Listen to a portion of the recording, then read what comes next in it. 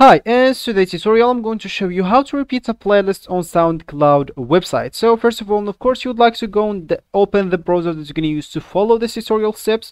Of course, for me, I'm using here Brave, but for you, you can use any other browser. It could be working for you. Then you'd like to go and type SoundCloud, and then hit the enter button. Of course, from here, you'd like to go and open the first link, first website, choose whatever you want to name it.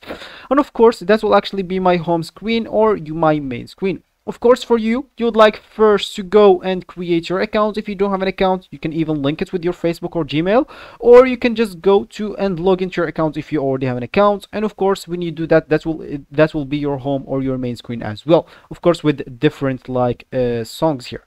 And of course, as we said, if you want to repeat a playlist, so let's say as an example, that playlist that I'm playing right now, if I want to replay it again and again, all I need to do, just go and click on this.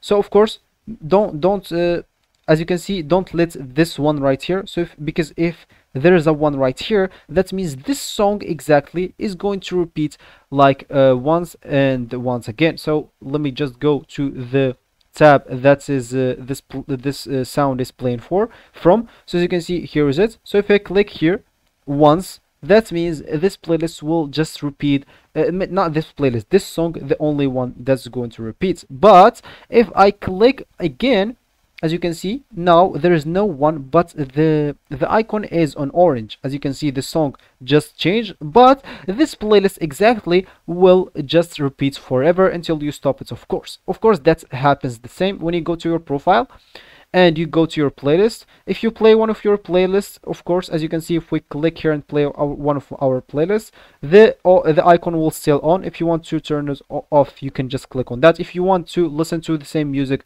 make the click once, but if you want to repeat the playlist, click twice, and the icon will be like that, and you'll be good to go. So that will be actually for this tutorial. I hope you like it. Thank you guys for watching it. Goodbye.